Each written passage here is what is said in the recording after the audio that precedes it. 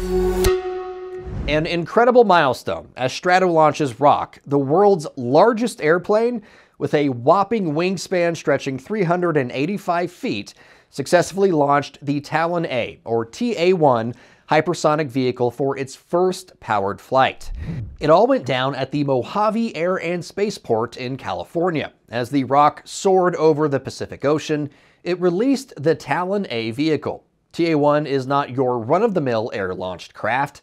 It's powered by the Hadley rocket engine, a beast boasting 5,000 pounds of thrust and an oxygen-rich staged combustion engine.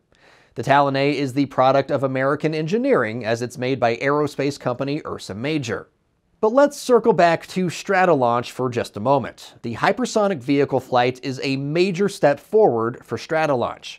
The company's original founder died in 2018, so he wasn't able to see the results of his labors, the Rock, take flight in 2019. Shortly after that historic flight, the private equity firm Cerberus showed up on the scene and bought the plane. That's also when the company began focusing on hypersonic vehicles as well. Now, why all the interest in hypersonic tech?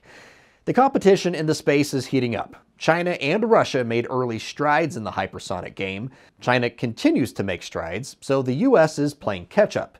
The Defense Department appears to prefer hypersonic glide vehicles and cruise missiles at the moment.